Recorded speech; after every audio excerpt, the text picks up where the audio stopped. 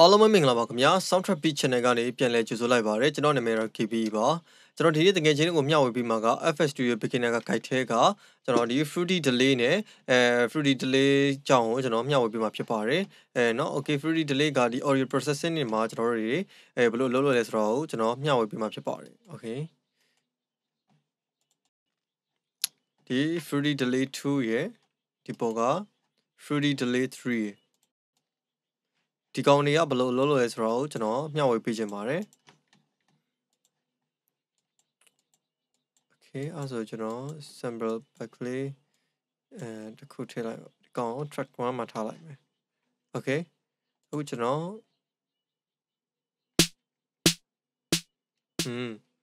အခုဆိုကျွန်တော်ကဒီအခု snare ရိုက်တန်လေးကိုကျွန်တော်ဒီ ink sock မှာကျွန်တော်ထည့်လိုက်တာပေါ့နော်ဒီမှာ snare လို့ကျွန်တော်ရိုက်ပြ snare နဲ့ပဲပြမယ်ပေါ့နော်နောက်ဘယ်လိုမျိုးတွေထည့်လို့ရသေးလဲဆိုတော့ဆက်ပြပါမယ် Okay အရင်ဆုံး Fruity Delay 3ကိုကျွန်တော်တို့ဒီ mixer ဒီ slow ကိုထည့်ထားတဲ့ ink sock မှာဒီ ink sock snare channel ကနေပြီး ink mixer တွေကိုပို့မယ် mixer တွေကိုကျွန်တော်တို့ဘယ်လိုပို့မလဲဒီကောင်လေးနဲ့ပို့လို့ရသလိုကျွန်တော်တို့ဘာနဲ့ပို့လို့ရလဲနောက်တစ်ခုကဒီမှာ track ဆိုတဲ့ကောင်ကနေလေပို့လို့ရတယ်ကျွန်တော်တို့ဒီမှာ AOE စနစ်ဆိုပြီးပေါ်လာပါလိမ့်မယ် Okay ကျွန်တော်အဲ့ဆိုရင်ဒီကောင် select ပေးမယ် select ပေးပြီးကျွန်တော်တို့ဒီမှာ Fruity Delay 3ကိုကျွန်တော်အရင်ထည့်လိုက်ပါမယ်delay ဆိုတာကတော့အားလုံးလည်းသိတဲ့အတိုင်းပဲဒီpet တင်တန်ပေါ့နော် pet တင်တန်လို့ပဲကျွန်တော်တို့ပြောလို့ရတာပေါ့နော် Okay အဲ့ဒီ cloud တွေကဘယ်လိုမျိုးတွေအလုပ်လုပ်လဲဆိုတော့ကျွန်တော်မျှဝေပေးချင်ပါတယ် Okay အဲ့ဆိုရင်အရင်ဆုံးကျွန်တော်တို့ဒီဘက်မှာကြည့်ရမှာက input နဲ့အောက်က what လို့ခေါ်တဲ့ input ဆိုတာကကျွန်တော်ဘာလဲဆိုတော့ကျွန်တော်ဒီ delay effect ကဒီဝင်လာတဲ့ input အနေအများပေါ့နော်အဲ့ဒါကိုပြောချင်းဖြစ်ပါတယ်ဥပမာကျွန်တော်တို့ဒီမှာ snare ကိုကျွန်တော်တို့ဒီမှာထည့်ထားတယ်ကျွန်တော် play လိုက်လေဘာ effect မှာတက်ရောက်မှုမရှိပါဘူးဘာလို့လဲဆိုတော့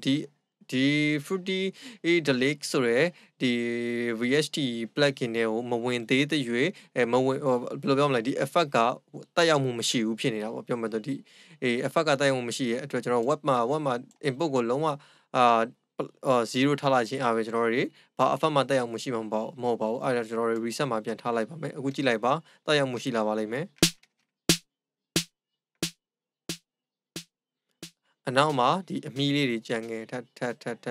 ဆိုပြီးတော့ကြံခဲ့တာပေါ့နော် Okay အဲ့ဆိုရင်ဒီဘက်ကအဲ့ time ပေါ့နော် delay time ဆိုတာဘာလဲ delay time ကိုကျွန်တော် right click ထားလိုက်ဒီမှာအများကြီးရှိတယ်မှာ triplet ဘာညာကိုယ့်ရဲ့timing ကိုပေါ်မူတည်ပြီးတော့ရှိပါတယ်အမှာ tempo sync ဆိုရင်လည်းသူက tempo နဲ့တခါတည်းကိုယ်တချင်းအမှာ tempo 90ဆိုရင်90နဲ့လိုက်အောင်သူလိုက်ပြီးတော့ tempo sync လုပ်ပေးပါတယ်เนาะဥပမာကျွန်တော်ဒီမှာကြည့်ကျွန်တော်နောက်တစ်မျိုးထပ်ပြောင်းမယ်ပေါ့နော်ဒီပုံမြန်အောင်မယ်ဒီကောင်ဆိုရင် 1x သူ delay time ကပိုပြီးမြန်အောင်မှာပေါ့နော် Okay နောက်ကမှကျွန်တော်တို့မှာကြည့်114ဒါကျွန်တော်ပထမဆုံးလုပ်တဲ့ဟာပဲเนาะ Okay ဒီမှာကြည့်ဒါဆိုရင်1664ဆိုရင်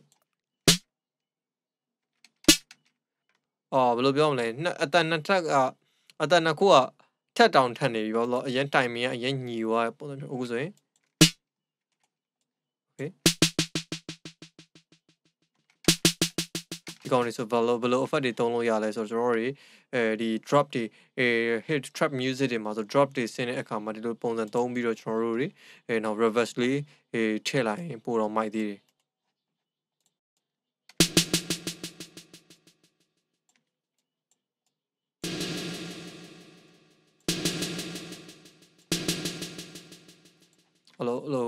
ကိုပိုင် design တွေပြန်ပြီးတော့ဖန်တီးလို့ရတာပေါ့နော်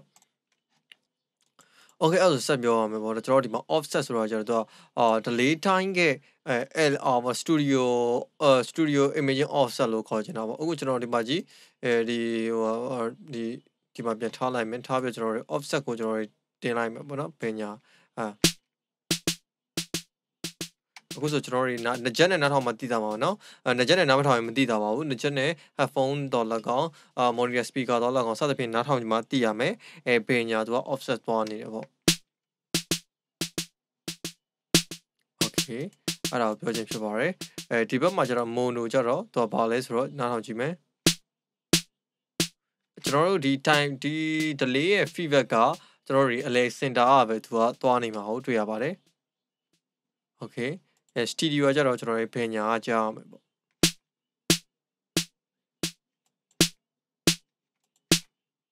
okay ကျွန်တော်ဒါကတော့အောက်ကကောင်ကတော့ကျွန်တော်ဖင်းဖောင်တာဖင်းဖောင်ဆိုတော့ကျွန်တော်တို့သိရတိုင်းပဲ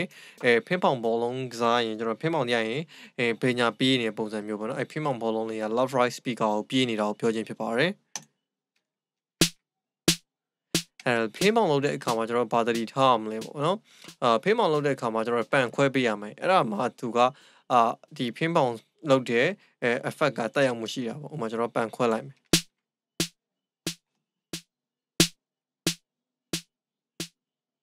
နော်ဒါကတော့ off okay အဲ့ဒါကိုပြောချင်ဖြစ်ပါတယ်အခုကျွန်တော် studio မှာဒီကောင်ကဘာလဲဆိုတော့ studio separate ဆိုတာကဒီ delay တိုင်းရဲ့ studio separation ဘယ်လောက်ထိဖြန့်မြန့်ကာလုပ်မလဲဆိုတော့ပြောချင်တာဖြစ်ပါတယ်ဥပမာကြီးကျွန်တော်အလဲမှာပဲထားမယ်အလဲမှာပဲရောက်နေဘာဖြစ်လို့ကျွန်တော် delay တိုင်းကိုဒီ studio separation ကိုအနိုင်ဆုံးမှာထားတာကိုအခုကျွန်တော်တင်လိုက်မယ်ကျွန်တော်နားထောင်ရတဲ့နှစ်ချက်နဲ့နားထောင်မှတည်တာမှာပါဘေးကိုပြန်ကားသွားတာကိုတွေ့ရပါတယ် okay ဒါကကြောင့် modulation ဆိုတာက LF4 လို့ပြောလို့ရ LF4 ဆိုတာဘာလဲဆိုတော့ကျွန်တော်ပြချင်တယ် okay ကျွန်တော်တို့ဒီမှာဒါက rate ဆိုတာက modulation rate က 1. ဒီ hit panel လေးကိုကြည့်နေပါ hit panel လေးကိုကြည့်နေပါဒီဘယ်ဘက်ထောက်အစွန်းဆုံးအပေါ်ကိုကြည့်နေပါဒီကောင်ထားတဲ့ 1.1k အထက်ကိုကျွန်တော်တို့ rate တင်လိုက်တာ ਨੇ ကျွန်တော်အဲ့ delay effect အတန်ကmodulate ဖြစ်သွားမယ်ပေါ့ဘယ်လိုပဲတုံရီအတန်မျိုးဖြစ်သွားမယ်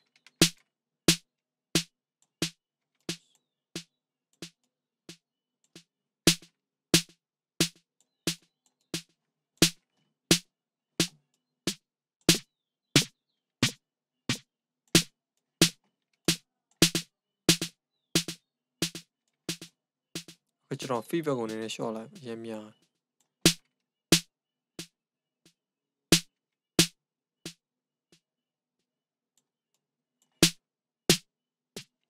ကွက်အတန်ကြီးကဘယ်လိုပြောမလဲ modulate အတန်တုံရင်ဖြစ်သွားတာပေါ့မကြီး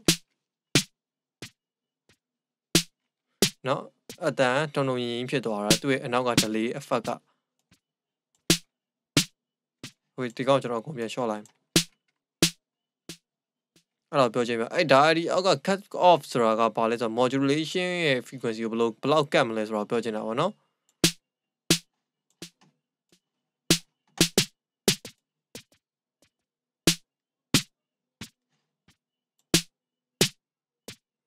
နော် okay ဆို modulation တို့ဘာလို့guitar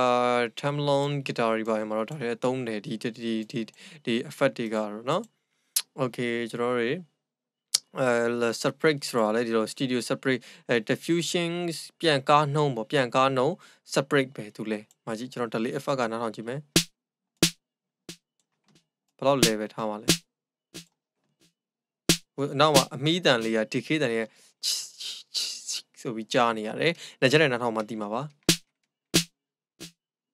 okay ကျွန်တော်ဒီကောင်အကုန် short ပြလိုက်မယ်ဘာမှမကြားတော့ဘူးနော် separate ဘယ်လောက်ဖြတ်မလဲဆိုပြီးတော့ကျွန်တော်တို့ studio separate ကိုတတ်မှတ်ပြီး level ကိုတင်လာမယ်ကိုလိုချင်တဲ့အနေထားဆို short လိုက်မယ်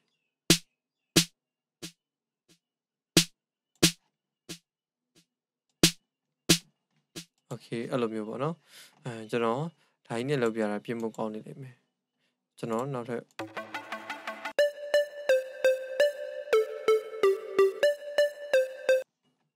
okay ကျွန်တော်ဒီကောင်လေးတစ်ခု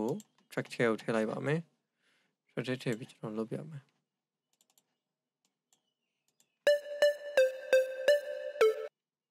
okay သူကတော့ delay reverse တွေထည့်ပြီးသားကြီးဖြစ်နေ drawing တော့မဟုတ်ဘူး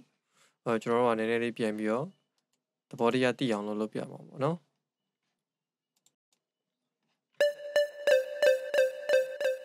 အခုဆိုfeedback တွေရမ်းများနေတယ်ဒါဆို feedback ဆိုတော့ကကျွန်တော် timing delay မူရင်း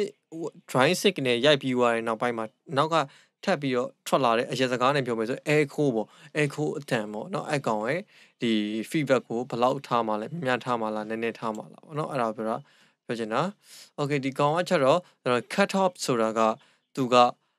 ဒီ echo ဒီပေါ့เนาะ feedback အတန်ကို frequency ကတ်မှာပေါ့ဥပမာကျွန်တော်တို့ဒီမှာဒါဆိုရင်သူ့ frequency က2000အထိကိုကျွန်တော်တို့ဒီမူရင်း signal က2000အထိရှိရင်သူ2000အထိကိုသူထုတ်လုပ်ပေးမှာအဲ့လိုမဟုတ်ဘဲကျွန်တော်တို့က မာကြီး echo တန်2မျိုးကျွန်တော်နားထောင်ကြည့်မယ်feedback တန်ပေါ့နော်ဒီကဆိုဥလာပြီဆိုဘာလို့လဲကျွန်တော် high cut လောက်high frequency တွေ cut ထုတ်လိုက်တာပေါ့နော် high cut ဖြစ်သွားတာဒီ hint panel လေးမှာကြည့်လိုက်ပါဒီ hint panel လေးမှာ900ကျော်လေးပဲရှိပါတော့949 hertz ထိကိုကျွန်တော် cut ချလိုက်တာအနောက်က feedback တန်အုံလေးထွက်လာတယ်မူရင်း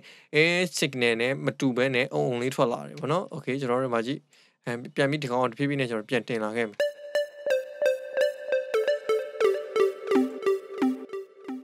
နော်ဒါက frequency ကို cut ထုတ်လိုက်တာဒါကောင်ကဘာနဲ့တူလဲဆိုတော့ကျွန်တော်တို့တွေဒီကောင်နဲ့တူတာပေါ့ parametric EQ မှာဆိုရင်ကျွန်တော်တို့တွေဒီကောင်နဲ့တူတူပဲလို့ cut ချပလိုက်တာအကုန်လုံး EQ ကို cut ချပလိုက်တယ်ပုံ style ပေါ့နော်အဲ့ဒီ style ဒါကအဲ့ style ကိုဘာမှရွေးရလဲပေါ့နော်အဲ့ style ကဒီမှာ low pass ဆိုတာက low frequency တွေပဲ pass လုပ်တာကိုပြောချင်တာ high pass ဆိုတာကျတော့ high frequency တွေပဲ pass လုပ်တာကိုပြောချင်ကိုက low frequency pass မလုပ်ဘဲနဲ့ကျွန်တော် high frequency တွေပဲ pass လုပ်မယ်ဆိုရင်ဒီကောင်ကိုတစ်ချက် click လိုက်အခုဆိုကျွန်တော်တို့ဒီ cut out ကဒီ cut လုပ်တာ low frequency တွေကြီးကိုပဲဒီလို cut သွားမှာ high frequency ကိုကျွန်တော်ဘာတစ်ခုမှမ cut တော့ဘဲနဲ့ low frequency တွေကြီးပဲကိုကျွန်တော်တို့ဒီလိုကတ်ထုတ်သွားမှာကျွန်တော်ဒီကတ်ကိုတင်တောက်လျှောက်များအကုန်လုံးဒီကောင်ကတ်သွားမှာเนาะ okay အဲ့ဒါကိုပြောချင်းဖြစ်ပါတယ်အခုကျွန်တော်ဒီကောင်ပြန်ကတ်ပြမယ်ဒီမှာ high pack ဆိုရင်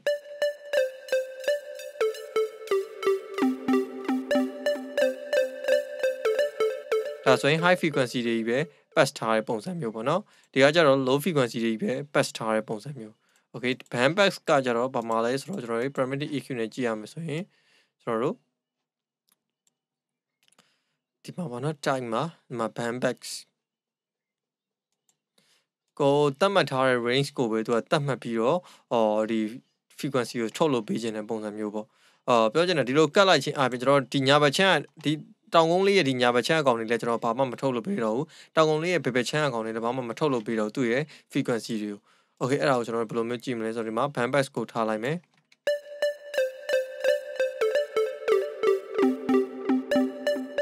အခုဆို300ပတ်ဝန်းကျင်ကအတန်တွေကိုပဲသူကလွတ်ပေးမယ်300ရဲ့အောက်ကသူ့ရဲ့သက်ဆိုင်ရာ harmonic frequency တွေဒါသူထုတ်လို့ပေးမယ်သူသတ်မှတ်ထားတဲ့ range ဒီ resonance ဆိုတာကကြတော့အဲ့ band pass နဲ့ကြာရင်ပို့ပြီးအသုံးဝင်ပါတယ်။မှာကြည့်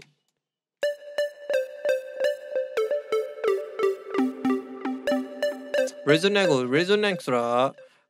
ဒီမှာကြည့်မယ်ဆိုရင်တော့ကျွန်တော်အထင်တော့ဒီကောင်ဖြစ်မယ်เนาะဒီ bandwidth ကိုအချင်းအကျယ်ဒီမှာတော့အချင်းကျယ်လို့ဖြစ်မယ်ဒါပေမဲ့ resonance ဆိုတာတကယ်တော့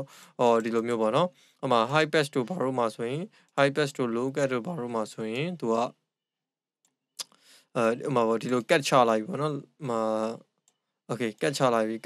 ခါမှာကျွန်တော်နည်းနည်းလေးပြန်တင်တဲ့အမှာ boost လေးအကောင်ကိုခေါ်ခြင်းဖြစ်ပါတယ်เนาะ okay အဲ့ဆိုရင် delay ကဒီဟာပေါ့ဒီဘက်ကကျတော့ထားလိုက်ပါဒီဘက်ကထားလိုက်တိတ်မသုံးဖြစ်ဘူးokay နောက်ဒါ distortion ဆိုတော့အနောက်ကထွက်လာတဲ့ delay color တွေပေါ့နော် okay အဲ့ဒါထားလိုက်ပါတော့ okay အောက်က output နဲ့ drawing ကကျတော့ဘာလဲဆိုတော့ကျွန်တော်တို့ဒီ delay effect တက်ရောက်မှုပြီးွားတဲ့နောက်ပိုင်းမှာထွက်မဲ့ output ဒါကြ drawing နဲ့ one နဲ့ကိုပေါင်းဆက်ပေးတဲ့ပုံစံမျိုးပေါ့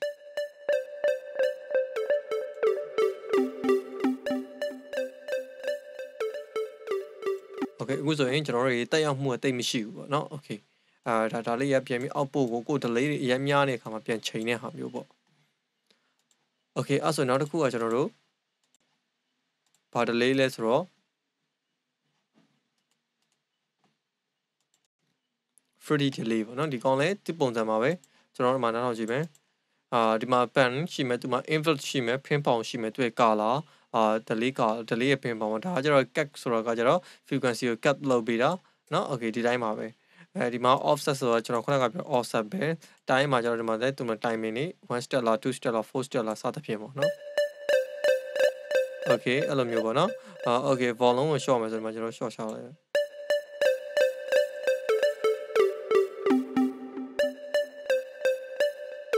ခုဆိုဒီ volume ကိုကျွန်တော် input volume ကို short ချလိုက်ခြင်းအပြင်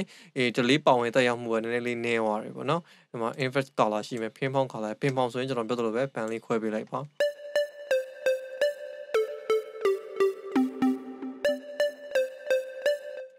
offset က studio separation ဘယ်လောက် millisecond ညာဘက်ကို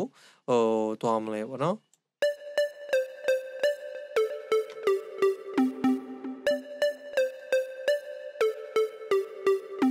okay ဒီ drawing ဘောလုံးကကျွန်တော်နောက်ဆုံးသူ့ရဲ့ output ထွက်လိုက်တဲ့